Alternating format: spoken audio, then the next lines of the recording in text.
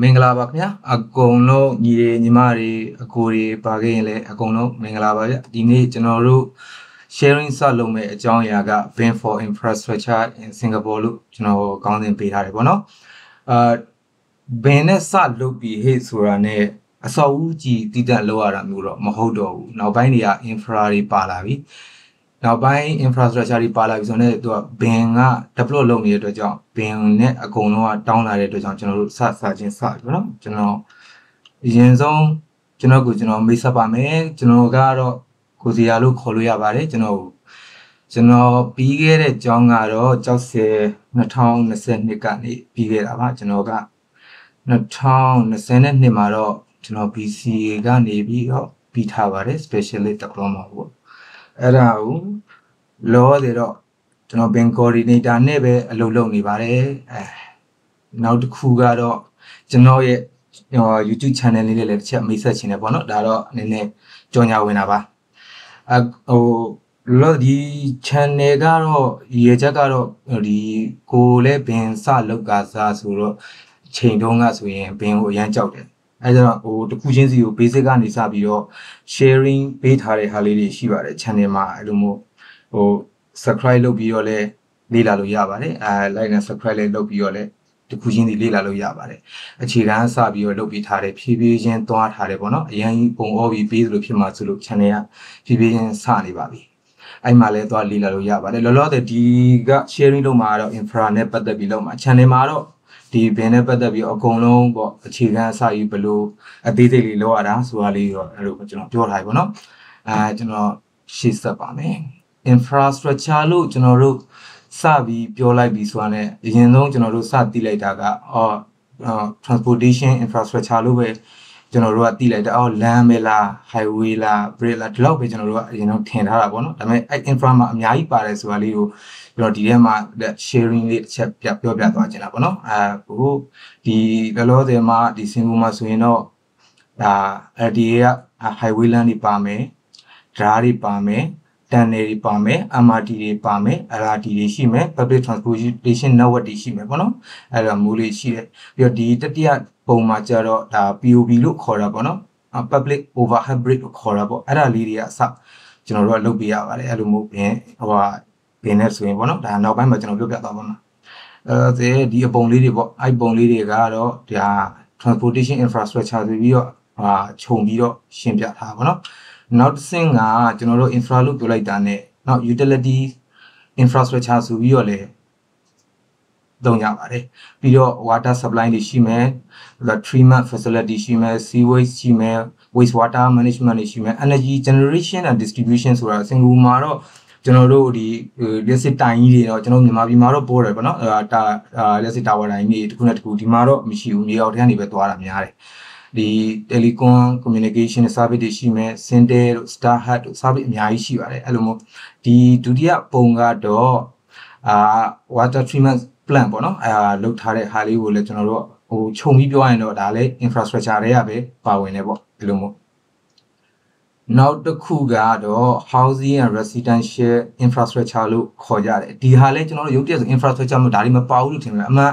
ဒါကို infrastructure လို့လည်းသုံးလုံးလေးရှိတယ်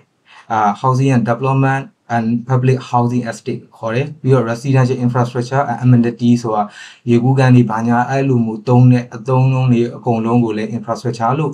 ခြုံပြီးတော့လည်းကျွန်တော်တို့ပြောလို့ရတယ်ပေါ့နော်နောက်တစ်ခုကတော့ commercial industrial infrastructure ဆိုပြီးတော့လည်းဒီ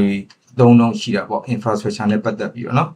ဆိုရင် commercial building တွေရှိမယ်ကျွန်တော်တို့ mall တွေရှိမယ်ဒီ industrial facility တွေရှိမယ်အဲ့လိုမျိုးwarehouse တွေခေါ်မယ်အဲ့ဒါတွေကိုအကုန်လုံးလည်းဒါ commercial industrial infrastructure လို့လည်းခေါ်ကြတယ်ပေါ့เนาะနောက်တစ်မျိုးကတော့ကျွန်တော်9ချက်လောက်ပဲကျွန်တော်ဆွဲထုတ်ထားတယ်ရှိတာတော့17မျိုးလောက်ရှိတယ်ကျွန်တော်ခြုံပြီးတော့ပဲကျွန်တော်ပြောလိုက်တာပေါ့နော်ဒါကြတော့ social infrastructure လို့ခေါ်တယ်ကျောင်းတွေရောစီးကန်းတွေရော infrastructure လို့မခေါ်ဘူးလားလို့လည်းမေးကြခေါ်ပါတယ်ဒါကိုလည်း social infrastructure လို့ခေါ်ကြတယ်အမှကျောင်းတွေပါမယ် education institution တွေပါမယ် research center တွေပါမယ်ပြီးတော့ hospital နဲ့ healthcare facilities တွေလည်းပါမယ်ပြီးတော့ community center တွေ recreation facility တွေလည်းပါမယ်recreation facility ဆိုတာကျွန်တော်တို့ park တွေရှိမယ်ဒီ ဒီအပန်းဖြေတဲ့ပန်းချန်တွေပါတယ်ကိုလည်းကျွန်တော်တို့က infrastructure လို့လည်းအသုံးလုံးနဲ့ခေါ်လေးရှိတယ်နော်နောက်တစ်ခုကတော့ culture and recreation infrastructure လို့ခေါ်တဲ့ museum တွေရှိမယ်ပြီးတော့ gallery တွေရှိမယ် theater တွေရှိမယ် cultural venue တွေရှိမယ်ပြီးတော့ park တို့ green belt recreation area တို့ခေါ်ပေါ်တွေရှိရပေါ့နော်အဲ့ဒါကိုလည်းအကုန်လုံးခြုံပြီးတော့ infrastructure လို့ခေါ်ကြတယ်နောက်တစ်မျိုးကတော့ဒီမှာကျွန်တော်ကအကုန်လုံးကိုခြုံပြီးပြောချလိုက်တော့မှာပေါ့နော် infrastructure ဆိုတာနဲ့ကိုသူက public နဲ့ private physical structure မှန်သမျှတွေအကုန်လုံးကိုသူက infrastructure ဆိုပြီးတော့ခေါ်လိုက်တာအဲ့တော့ကျွန်တော်ကဒီမှာအကုန်လုံးကိုအချင်းချုပ်ပြီးတော့ထုတ်လိုက်တဲ့ချိန်မှာ land တွေပါမယ်ယထာ land တွေပါမယ်ပြီးတော့တရားတွေပါမယ်တန်နယ်တွေပါမယ် utility ဆိုတာနဲ့အကုန်လုံးကစင်ကူမာကအပေါ်မှာလှတယ်မြေအောက်ထဲမှာတော့အကုန်လုံးက service တွေကြီးပဲဆိုတော့အဲ့အရာတွေအကုန်လုံးကိုခြုံပြီးပြောရရင်တော့ utility လို့ခေါ်ကြတယ်နောက်တစ်ခုကတော့ bidding ပေါ့နော် bidding ဆိုတာဟိုဒီမှာခုနကလို amenity တွေ breathing တွေပါမယ်ဒီလူသားတယောက်ရဲ့အသုံးပြုတဲ့မှန်သမျှကို infrastructure ဆိုပြီးတော့ခေါ်တာပေါ့နော်အဲ့မဲ့ခုနောက်ပိုင်းကျ infrastructure လို့ပြောနေဘယ်နဲ့ပတ်သက်တဲ့ဆိုရင်ဘယ်ပစ္စည်းကဘယ်အဆောက်အဦကဘယ်ဟာဆိုရင် infrastructure ဆိုပြီးတော့လည်းသုံးလုံးတွေရှိကြသေးပါတယ်အဲကျွန်တော်နောက်ဆင့်ထပ်တက်လိုက်မယ်နော်ကျွန်တော်ရှင်းတာနည်းနည်းလေးမြန်နေလဲပြောပြီနော်ဒီမှာစာလုံးမှာဆိုရင်ကျွန်တော်တို့ infrastructure agency တွေရှိကြတယ်အဲ့မှာဆိုရင်ပထမထိပ်ဆုံးကတော့ LTA ပေါ့ဗျာ Land Transport Authority ရှိမယ် transportation ကိုသူကလုပ်တဲ့ LTA ဆိုရင်လူတိုင်းသိပါတယ် land တွေတရားတွေ land တွေယထာ land တွေ MRT တွေ LRT တွေကိုသူက LTA ရပဲကင်တယ်ပြီးတော့မှ PUB ဆိုတာက water တွေ drainage system တွေအကုန်လုံးကို PUB agency ကကင်တယ်ကျွန်တော်တို့ရှိသမျှ bin software တွေမှာတစ်ခုဆိုရင်ကျွန်တော်တို့ bin နဲ့ပတ်သက်တဲ့ project တစ်ခုလုပ်ရပြီး LTA အောက်မှာလုပ်တယ်ဆိုရင် LTA ကိုပဲတင်ပေးရတယ်LTA တင်ပေးရတယ်နောက်တစ်ခု agency တစ်ခုရှိသေးတယ်အဲ့ဒါကကျွန်တော်ပြီးရင်ပြပြီပဲနော်နောက် PUB ရှိမယ် housing development HDB ရှိမယ်ပြီးတော့ GDC ရှိမယ် GDC မှာလည်း industrial infrastructure ဆိုပြီးတော့သူကလည်းသက်party တစ်ခုရှိတာအဲ့ agency အောက်မှာလည်းကျွန်တော်တို့တစ်ခါလေး project တွေရတယ်အဲ့ project တွေကနေကျွန်တော်လည်းလောက်ရတယ်သူတို့လည်းတင်ပေးရတယ်ပြီးတော့ URA ဆိုတာလည်းခေါ်တယ် URA က Urban Redevelopment Authority ဆိုတော့ကျွန်တော်တို့ဒီအဆောက်အဦတွေတော်တော်များများဟိုကွန်ဒိုတို့ဘာတို့မှာ URA ကပိုင်တယ်အဲ့ project တွေလည်းကျွန်တော်တို့လောက်ရတဲ့ခါမျိုးဆိုရင်သူတို့လည်းဟိုကျွန်တော်တို့ကဘက်က main ကွန်းဆိုရင်ကျွန်တော် main ကွန်းလည်းတင်ပေးရတယ်နောက်ဆုံးဒီ agent တွေဒီ agency တွေအကုန်လုံးကိုခြုံပြီးတော့ဟိုကျွန်တော်တို့ model သူတို့တစ်ခုတည်းတင်ရတာမဟုတ်ဒီကောင်တွေရဲ့အကုန်လုံးဂိုင်းကျုပ်လို့ပြောမှာပေါ့နော်ဂိုင်းကျုပ်လို့ပြောမယ်ဆိုရင်တော့ BCO အကုန်ပြန်တင်ရတယ်ကျွန်တော်တို့ကဒီအဆောက်ဒီ LTA နဲ့ပတ်သက်တဲ့ဟို model တစ်ခုဆွဲပြီးဆိုကြပါစို့သူတို့လည်းကျွန်တော်တို့တင်ပေးရတယ် LTA မှာလည်းသူကဟို BCA ထက်နည်းနည်းလေးပဲသူကကွန်ထားတာအကုန်လုံးတော့ BCA ကနေပဲဆွဲလာတာပဲအဲ့ဟာတဲ့အချက်လက်တွေကိုအကုန်လုံး LTA ကိုလည်းတင်ပေးမယ်ကျွန်တော်တို့ BCA ကိုလည်း2မျိုးတစ်မျိုးထပ်တင်ပေးရတယ်အကုန်လုံးကတော့ BCA ကိုပဲတွားတာပေါ့နော်ဒါတော့ကျွန်တော်ကမိတ်ဆက်ပေးတာပါဒီစင်ကိုဟိုရောက်ပြီးသားလူကတော့သိမှာပေါ့မရောက်သေးခဲ့တဲ့မကြခင်လာမဲ့ကလေးတွေအတွက်ကိုကျွန်တော်ကဒါရင်းနှီးအောင်လို့ဒီ agency နဲ့ရင်းနှီးအောင်ရှင်းပြတဲ့သဘောပေါ့နော်ကျွန်တော်နောက်ဆင့်တက်မယ်ချို့ကဟိုထင်ကောင်းထင်ကြမယ်လို့ infrastructure ဆိုတာနဲ့micro station တစ်ခုပဲလုပ်လို့ရတာလားလို့မေးကောင်းမေးကြလိမ့်မယ်မဟုတ်ပါဘူးကျွန်တော်တို့လုပ်လို့ရတဲ့နေရာတွေအများကြီးရှိပါတယ် software တွေအများကြီးရှိပါတယ်အဓိက micro station ဆိုတာနဲ့ micro station ကဘယ်အောက်မှာရှိတာဆိုတော့ bundle ရဲ့ product အောက်မှာရှိတာနောက်တစ်ခုကဘာဖြစ်လို့ကျွန်တော်တို့ rebate ကိုစပြီးသူတို့ကမစင်းစားလိုက်တာတော့ rebate ကတစ်ခုအဆောက်အဦတစ်ခုတည်းပဲလောက်ရတာလားလို့ထင်ကောင်းထင်ကြလိမ့်မယ်infrastructure မှာလည်းကျွန်တော်တို့လုပ်ပါတယ်ဘာလို့ဆိုတော့တချို့ကုမ္ပဏီတွေကဒီဘန်ဒလီနဲ့ပတ်သက်ပြီးတော့တိတ်မဝယ်လိနဲပါတယ်10ခုမှာ3ခုလောက်ပဲဝယ်ကြတယ်9ခုကမဝယ်ကြပါဘူးrebate ကိုလည်းမေ့လို့မရဘူး rebate ကကျတော့ဘယ်အောင်မှာဆိုauto debt အောင်မှာပေါ့သူကတော့ AEC package အောင်မှာအကုန်ပါပါတယ်ဒီကအကုန်လုပ်လို့ရတယ်ပေါ့နော်ဒီ rebate နဲ့ပဲကျွန်တော်တို့ infrastructure ဆိုပြီးတော့လုပ်သွားကြတယ်ဘန်ဒလီနဲ့လေ့လာခြင်းနဲ့ဆိုရင်တော့ဘန်ဒလီနဲ့ဆိုရင်နည်းနည်း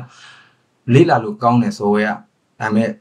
နည်းနည်းလေးတော့ rebate နဲ့သူကနည်းနည်းလေးတော့ကွဲပြားတယ်နည်းနည်းလေးတော့စမ်းကြတယ်နည်းနည်းတော့အားစိုက်ထုတ်ရလိမ့်မယ် rebate ကိုကောင်းကောင်းကျွမ်းကျင်လုပ်နိုင်တယ်ဆိုရင်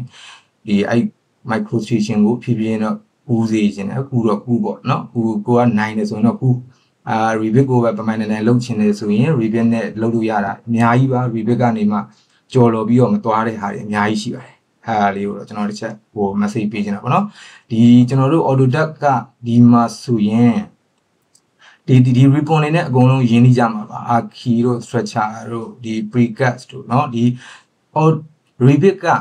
ဘယ်တော့မှရမ်းမနေဘူးသူကအများအား agree လုပ်တယ်သူကဟိုတခုပြီးတခုဝင်လာတယ် precast ဆိုရင်သူကဘယ်သူကိုအဓိက target ထားခြင်းတော့ Tesla တို့Tesla ရှိတယ် Tesla တော့ဖြစ်သွားကားနဲ့ရောတာ sorry ဟိုTesla ပေါ့နော်ဒီ Tesla တို့ဘာတို့မှလည်း precast နဲ့လောက်ကြတာများလေဒီ precast ဒီထည့်လာပြီနောက်ပိုင်းဖြည်းဖြည်းနဲ့ပါလာပြီသူကဖြည်းဖြည်းနဲ့အတုံနေပါလာတယ်အဲကြောင့် Revit ကမလုံးဝမဖြစ်မနေကိုတိထားတဲ့တယ်တော့ဘင်ဆော်ဝဲမှာတော့နည်းနည်းဒီစာလုံးမှာဆိုတော်တော်ကောင်းတဲ့ software တစ်ခုလို့ပြောလို့ရပါတော့เนาะဒါကြော်လို့မြောက်တစ်ခု company တစ်ခုနဲ့တစ်ခုသွားပြီဆိုရင်သူတို့တွေကပြောကြတယ်AutoCAD ရလား Revit ရလားအများနဲ့အဲ့လိုမျိုးတော့မေးထားရှိကြတယ်ဗောနော်အဲကြောင့် Revit ကတော့မဖြစ်မနေ essential တော့တက်ကိုတက်ထားတင်တယ်တီကိုတီထားတင်တယ်ကျွမ်းကျင်ပိုင်နိုင်သုံးနိုင်တယ်ဆိုရင်တော့ဘယ်နေရာတော့ခေါင်းမို့ရင်ကော့ပြီးတော့သွားလို့ရတယ်ဗောနော်အဲ့ဒါလေး BIM for structure နဲ့ပတ်သက်ပြီးကျွန်တော်တဖြည်းဖြည်းပြောသွားမယ်ပေါ့နော်အဲဆိုရင်ဒီမှာကကျွန်တော်တို့ software ဘိုင်းတွေကိုအဓိကပြောမယ်ဒီ software မှာဘယ်ဟာတွေစသုံးမှာဆိုရင်ကျွန်တော်တို့က AutoCAD တိကျလားလို့မေးလိုက်မယ် AutoCAD တော့လူတိုင်းတိကျမှာပါ AutoCAD 2D သုံးရမယ်3D ကြီးသွားကြမယ်အဲ့လိုလည်းလုပ်လို့ရတယ်ပြီးတော့ AutoCAD ကကြော်လို့ခွာလို့မရတဲ့ထဲမှာပါတယ်ကျွန်တော်တို့BIMစလုပ်တဲ့မှန်သမျှAutoCAD ကနေအခြေခံပြီးတော့ကျွန်တော် drive လုပ်တယ် 2D ကနေ drive လုပ်ပြီးတော့ 3D သွားတဲ့အချိန်မှာ AutoCAD ကမဖြစ်မနေတည်ထားတင်တယ်ဟိုမလိုအပ်တဲ့ဟာတွေကိုကျွန်တော်တို့ဟိုဒီ Revit ကိုခေါ်မသွားခြင်းတာမျိုးတွေလည်းလုပ်ထားလို့ရတယ်အဲ့လိုမျိုးပေါ့နော်ဒီ AutoCAD ကတော့မဖြစ်မနေသုံးရမယ်ပြီးတော့ Civil 3D ကျွန်တော်တို့ infrastructure လို့ပြောတဲ့ဓာတ်တွေလမ်းတွေရှိမယ်အဲ့ဒါ Civil 3D နဲ့လုပ်လို့ရလားရပါတယ် Civil 3D ကပို့ပြီးတော့ powerful ဖြစ်တယ် Civil 3D ကalignment တွေ form မယ် profile တွေထည့်မယ်ဘယ်လိုလုပ်လို့ရတယ်အဲ့လိုမျိုး excavation volume တွေအကုန်လုံးဒီကနေမဲ့ Civil 3D ကနေတွားလို့ရတယ်အဲ့ကနေရလာတဲ့ဟာတွေမှန်တယ်များကိုကျွန်တော်တို့ဒီ report ဘာညာလုပ်လို့လည်းရတယ် Civil 3D ကလည်းကောင်းပါတယ် AutoCAD ကရရင် Civil 3D ကိုဖြည်းဖြည်းခုံလို့လည်းရတယ်ပေါ့နော်နောက်တစ်ခုကတော့မဖြစ်မနေကတော့ Revit ပေါ့ Revit လေးလည်းကျွန်တော်တို့သုံးတယ်ဒီ Revit ကတော့ကျွန်တော်တို့ကမဖြစ်မနေဒီဆရာတို့စူလိုပါပဲဒီကတော့အများအားပါတယ်သူကနေရာတိုင်းမှာကို Civil Revit ကသုံးရပါတယ်နောက်ကဒီ 3ds map ကိုကျွန်တော်ပြောပြရရင်အကြောင်းရင်းကကျွန်တော်တို့က BIM ဆိုတာက BIM information modeling လို့ခေါ်တာပေါ့နော် information ပါတယ်ဒါပေမဲ့ 3ds map မှာက information မပါသူကအလုံးက surface model ပဲသူ geometric model ပဲပါတယ်သူက non parametric လို့ခေါ်တယ်ဆိုတော့အဲ့ဒါ 3ds map ကကျွန်တော်တို့ဘယ်နာမှာသုံးလို့ရတော့လို့မေးခဲ့ရင်ကျွန်တော်တို့သူ့ကိုကျွန်တော်တို့non parametric model တွေမှာကျွနေရာလေးတွေသုံးလို့ရတယ်နောက်ပိုင်းမှာကျွန်တော်ပုံလေး channel ချက်လေးပြပေးမယ်ပေါ့နော်ဘယ်နေရာကျွန်တော်တို့ 3ds map နဲ့ယူသုံးခဲ့တာလဲဆိုတာလေးတော့ကျွန်တော်ချက်ချင်းပြပေးပါမယ်နောက်တစ်ခုက sketch ကသူက 3ds map နဲ့ခက်ဆင်တော့ 3ds map တိုင်းပဲသူကလည်းတူတူပဲသူကလည်း non parametric လို့ခေါ်တယ်သူ model လို့ခေါ်တယ်သူမှာ parametric လုံးဝထည့်မရဘူးသူကလုံးဝ surface model ပဲခေါ်တယ်သူက solid model မဟုတ်ဘူး Revit မှာကသူက solid model လို့ခေါ်တာသူက parametric ရတယ် information တည်လို့ရတယ်အဲ့လိုပေါ့နော်ဒါ sketch ကလည်းအခြေခံလောက်လေးတည်တယ်ဆိုရင်ရပါတယ်အဲ့ဟို show model တွေဆိုရင်ကျွန်တော်တို့ဆွဲလို့မရတဲ့ဟာတွေရှိတယ်ဟိုဘယ်လိုအားလုံးဆိုရင်heavy machinery ခေါ်တဲ့ဟို crane တွေအဲ့အရာတွေကိုကျွန်တော်တို့တစ်ခါလေး SketchUp file တွေပဲရှိတာအဲ့ SketchUp file တွေကနေကျွန်တော်ဟို model တွေကိုဟို converter တွေလုပ်ပြီးတော့ကျွန်တော် Revit ကိုဆွဲခေါ်မယ်အဲ့လိုမျိုးတစ်ခု relationship တစ်ခုပြောင်းပြီးတော့ဒီ software တစ်ခုယူပြီးတော့ပြောင်းထည့်မယ်အဲ့ကနေမှကျွန်တော်တို့ဒီ BIM for model တွေကိုထည့်ပြီးတော့ animation တွေလုပ်တာတွေယူသုံးလို့ရတယ်ပေါ့နော်အဲ့ဒါလေးတွေကအဓိကတော့ converter မှာ powerful ဖြစ်သွားတော့ 3ds map ပေါ့ကျွန်တော်ကတော့ပို့ကြိုက်တာ 3ds map ကိုပို့ကြိုက်တယ်နောက်တစ်ခုကတော့ micro station ခုနကျွန်တော်ပြောတဲ့ infrastructure လို့ပြောတာနဲ့ micro station တခုတည်းပဲလုပ်လို့ရတာလားလို့မေးတာမဟုတ်ပါဘူးကျွန်တော်တို့က Revit နဲ့လည်းလုပ်တယ်ကျွန်တော်ကတော့ဦးစားပေးရတော့ Revit နဲ့ပဲလုပ်ပါတယ် micro station မလုပ်သေးပါဘူးကျွန်တော်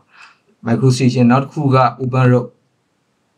စတော့မယ်မကြခင်ကျွန်တော်တို့လည်းအသုံးပြုရတော့မယ်ဒီ open road ကကျွန်တော်တို့ကစပြီးမိတ်ဆက်နေပါပြီအဲ့လိုမျိုးပေါ့နော် open road ကလည်းဒီ open road မှာချက်ပြောချင်တာကဘာနဲ့သွား scenario တူလဲဆိုရင် Civil 3D နဲ့တူတယ်သူကCivil 3D ကိုကောင်းကောင်းကျွမ်းကျင်နေရတယ်ဆိုရင် open road ရတယ်ပေါ့ဒါတော့ message ပေးတာပေါ့နော်ဒါ bonus ပေးတာဒီဟာဟိုလာခုတက်နေတဲ့ဒီမှာရှိနေတဲ့သူအကုန်လုံးကျွန်တော်ကဒါ knowledge တစ်ခုပေးတာပေါ့နော် Civil 3D ကိုကောင်းကျွမ်းကျင်နေဆိုရင် open road ကိုအချိန်မေးထားလို့ရတယ်ဘယ်ချိန်ထလမ်းကြီးထလို့ပိုင်နိုင်မယ်ကောင်းနေရတယ်နောက်တစ်ခုကတော့ ဒါကတော့ Synchro Pro ဒီကောင်ကဘယ်အောက်မှာရှိရဆို bundle ရဲ့အောက်မှာရှိတာဒါက 4D planning ပေါ့နော် 4D software လို့ခေါ်တာပေါ့ဒါ 4D software မှာသုံးတယ်နောက်တစ်ခုကတော့ခုနကျွန်တော်ပြောတဲ့ Tekla ပေါ့နော် Tekla precast တွေ structure ဘိုင်းတွေသုံးရတယ်ဒါဟိုလက်ရှိကျွန်တော်လုပ်နေတဲ့ project ဆိုရင်အရင်project တစ်ခုကသူတို့က Tekla နဲ့လုပ်ပြီးတော့ပြီးထားပြီးတော့ရောက်ပြီးတော့ကျွန်တော်စီကိုရောက်လာတယ်ရောက်လာကျွန်တော်တို့မှ Tekla မသုံးတော့ဘာရအောင်ဆိုသူက IFC ပေးလိုက်တယ် model ကိုတစ်ချက်ချင်းစီပြန်စစ်တဲ့အချိန်မှာတချို့ဟာတွေကလွဲနေတာဒါပေမဲ့ကို့မှာပြင်လို့ကမရတော့ဘူးလို့ပြန်လုပ်တော့ reveal ထဲမှာပြန်ပြောင်းပြီးတော့ကျွန်တော်ပြန်လုပ်ရတယ်အဲ့လိုမျိုးအခါမျိုးတွေပြန်သုံးရတယ်ပေါ့နော်ဒီခါလေးကိုကုမ္ပဏီကမသုံးသူများကုမ္ပဏီကသုံးတယ်ဒါပေမဲ့ဘာလို့ convert လုပ်လို့ရလဲအဲ့လိုမျိုးနီလန်အများကြီးရှိတယ်ပေါ့နော်ဒါကျွန်တော်တစ်ချက် knowledge တစ်ခုပေးတာပေါ့ sharing တစ်ချက်ပေးတာပေါ့နော်နောက်တစ်ခုကတော့ Navis work ကဘယ်နေရာမှာသုံးတာတော့ကျွန်တော်တို့က Navis work မှာ3မျိုးရှိတယ်ပေါ့နော်ဟို freedom ရှိမယ် simulator ရှိမယ် manage ရှိမယ်သူက 4D လည်းသုံးလို့ရတယ် coordination မှာလည်းသုံးလို့ရတယ် class detection မှာလည်းသုံးလို့ရတယ်သူကတော်တော်လေးအသုံးဝင်တယ် Navis work ကတော့မဖြစ်မနေဒီမှာဟိုတိထားတဲ့ software တွေမှာပါပါတယ်ဒီကောင်ကနောက်နှစ်ခုကတော့နှစ်ခုလုံးကိုတစ်ခါတည်းဖော်လိုက်တာ reviso လို့ပြောကြတယ်ကျွန်တော်တို့ဒါ cloud base နဲ့ coordination လုပ်တဲ့အပိုင်းမှာသုံးကြတယ် BIMs 360တို့ဘာလို့ဆိုတော့ icon တွေကဟိုကုမ္ပဏီအကြီးတွေမှာ sorry သုံးရတယ်360အရင်မခက်ပါဘူးဒီဟိုမျက်စိနဲ့မြင်အောင်ပြောရင် Google Drive လို့ပါပဲတူတူပါပဲအဲ့လိုပုံစံမျိုးပဲ cloud save နဲ့ဟိုဒီတယောက်နဲ့တယောက်ဘလို့ conversation လုပ်ထားတာလေမြင်ရတယ်ဆိုတာလေးပဲသူကအဲ့လိုမျိုးပို့ပြတာပေါ့နော်သူကအဓိက Autodesk software တွေကိုသူက live file နဲ့တည်လို့ရတယ်သူကဘယ်နေရာတော့ဖုန်းနဲ့အစားကြည့်လို့ရတယ်အားမျိုးကိုပြောပြထားတာပေါ့နော် BIM 360ကအရန်ကောင်းတယ်ဒါပေမဲ့ဟိုကုမ္ပဏီတွေဝယ်တဲ့ကုမ္ပဏီတွေကတော့သုံးတာပေါ့ဟိုကျွန်တော်ကိုယ်ပိုင်ကတော့ကျွန်တော်တို့ကတော့မဝယ်သုံးနိုင်ပါဘူးနောက်တစ်ခုကဒီဘက် down လေးမှာကျွန်တော်ပြထားတာက twin motion AEC package ထဲမှာပါလာတယ် twin motion အရင်ကောင်းတယ်အရင်တော့ကဆိုရင်ဟိုတခြား software တွေ visual software တွေဟို Autodesk ကမရှိသေးခင်ကတော့ကျွန်တော်တို့ကုမ္ပဏီတွေဝယ်ရတာပေါ့ဒီ AEC package ဝယ်ထားတဲ့သူတွေက twin motion ပါလာတဲ့အတွက်ကြောင့် visualization လုပ်တဲ့အချိန်မှာအမှ render လုပ်တာတို့ဟို flying through video တွေလုပ်တာတို့ပေါ့ဆိုရင်တော့ twin motion အရင်ကောင်းတယ်အရင်မိုက်တယ်ဒါပေမဲ့တခုတော့ရှိတာပေါ့နော်ကို laptop နဲ့ကိုရဲ့ PC ကတော့ powerful နည်းနည်းဖြစ်ကြမယ် twin motion ကသူကနောက်ဆုံးသူက final render state ကိုတခါတည်းတန်းထုတ်ထားတာသူကတခါတည်း run နေတာကို mouse ချက်ရွှေ့တာနဲ့သူကနောက်ကတခါတည်းတန်းပြီးတော့ render state ကိုတန်းပြီးတာဆိုတော့စက်ကတအားယုံရတယ်နည်းနည်းလေးယုံရတယ်အနည်းဆုံးရှိတင်တာတော့16လောက်ဆိုရင်တော့နည်းနည်းလေးဟိုPC ကတော့ကျမ်းမာကြီးနည်းနည်းကောင်းတာပေါ့နော်32လောက်ဆိုတော့လည်းပေါ့ဘူးနည်းနည်းလေးဖြစ်သွားပါပြီ64ဆိုရင်တော့အကောင်းဆုံးပေါ့video graphic ကနည်းနည်းနိုင်အောင်လိုက်နိုင်မှတွင်မှုရှင်းအဆင်ပြေမှာပေါ့နော်အဲ့ဒါမျိုးတစ်ချက်ကောင်းတယ်ပြီးတော့ तू ကဟို plugin အရင်ကောင်းတယ် plugin မှာ तू ကရှိသမျှအကုန်လုံး sketch နဲ့ရှိသမျှဟာတွေအကုန်လုံးကို तू ကလုပ်ထားတယ် तू က Unreal Engine ကနေသွားတယ် तू က gaming ကနေလာတာ तू က gaming ကနေဝယ်ပလိုက်တာ Autodesk ကနေ gaming ကဝယ်ပြီးတော့ तू ကယူပလိုက်တာ twin motion ကိုထည့်ပလိုက်တဲ့ကြောင့် तू ကနောက်ဆိုတော့ final ဟိုဘယ်လိုပြောလဲ animation လုပ်တဲ့ state တွေအရင်ကောင်းတယ်ပေါ့နော်အဲ့လိုမျိုး twin motion ကနောက်တစ်ခုကတော့ Lumion ပေါ့ကျွန်တော်တို့တွေ Lumion သုံးတဲ့အချိန်မှာဗာလောက်ရတော့ construction 4D တွေလောက်ရတယ်ပြီးတော့ animation တွေလောက်ပြ animation ပေါ့နော် animation 4D လောက်ပြရတယ်ပြီးတော့ဟိုဘယ်လိုပြောမလဲ construction sequence တွေလောက်ပြရတယ် flying through တွေလောက်ပြရတယ်အဲ့လိုမျိုးတွေလောက်ပြတယ်ဒီမှာအရင်ကောင်းတယ်တော့ render image ဆိုတာနောက်ဟို slide ဒီမှာလာပဲဟို edit impression ဆိုတာလာလိမ့်မယ်ကျွန်တော်အဲ့ဒါချက်ပြပြီမနော်အဲ့ဒီမှာဟိုဘယ်လိုပြောမလဲrender ခောက်ပြီးတော့ပြထားတဲ့ဟာကို edit impression လို့ခေါ်တယ် edit ကအမြဲတမ်းတောင်းပါတယ်နည်းနည်းလေးခေါ်တွန်းတယ်နော်မကောင်းပြောတာတော့မဟုတ်ပါဘူးနည်းနည်းလေးခေါ်တွန်းတယ် officer တွေကအဲ့ဒါလေးတောင်းတတ်တယ်ဒါတော့ optional ဆိုပေမဲ့လေဒါပေမဲ့ essential ထဲမှာပါတယ်ဒီတချို့ဟာတွေက commercial project တွေမှာဒီဟောပေါ့Adobe Premiere Pro ကတော့ video editing ပဲသုံးတယ်เนาะ editing ပြောတာပေါ့အဲ့ကောင်ကကိုလုတ်လိုက်တဲ့ animation ကိုနောက်ပိုင်းကိုကဒီဖြည့်ညက်ကလုံးမဲ့အပိုင်းတွေမလိုတာတွေဖြတ်ထုတ်မယ်ပြီးတော့ကိုယ့်ရဲ့ဟိုအရှိက slide တွေထည့်မယ်သူ annotation တွေထည့်မယ်ဆိုရင် Adobe ထဲမှာပဲသွားပြင်ပြီးတော့ကျွန်တော်တို့နောက်ဆုံး final video လေးထုတ်ပြီးတာပေါ့เนาะအဲ့ဒါမျိုးသုံးလို့ရတယ်တချို့ကုမ္ပဏီတွေကတော့သုံးဟိုရိုင်းဟို commercial ဖြစ်ပြီးမသုံးရင်ဆိုတော့ CapCut သုံးပေါ့လူတိုင်း CapCut သုံးကြပါတယ်ဟိုဒါကိုပိုင် freelance လုပ်တဲ့လူဆိုတော့ CapCut နာသုံးတာဒါအရင်လွယ်ပါတယ်ဒါကတော့ commercial project တွေမှာသုံးရပါတယ်เนาะနောက်ခုကတော့ကျွန်တော်တို့က BIM model ကိုသွားမှာဆိုရင်ကျွန်တော်တို့က 3D model ကိုသွားမယ်အဲ့ 3D model ကိုစခေါ်ပြီးဟဲ့ဆိုရင် LOD တွေကိုမပြောနဲ့အောင်လောလောဆယ်ကျွန်တော်တို့ 4D 3D အဲ့အရာတွေပဲကျွန်တော်ပြောကြအောင် LOD မှာကိုက LOD ဆိုတာက level of development ခေါ်တာပေါ့နော်တချို့က level of detail လို့ခေါ်တာအဲ့လိုမျိုးသူက 3D ကိုဘယ် state ဒီကိုကျွန်တော်တို့ခေါ်သွားမှာလဲဘယ်အတိုင်းအတာဒီကိုသွားမှာလဲဆိုတော့ကျွန်တော်တို့ model စမထောင်ငင်တွေကကိုယ့်ရဲ့ BIM manager တို့လည်းကောင်းဒီကိုယ့်ရဲ့ technical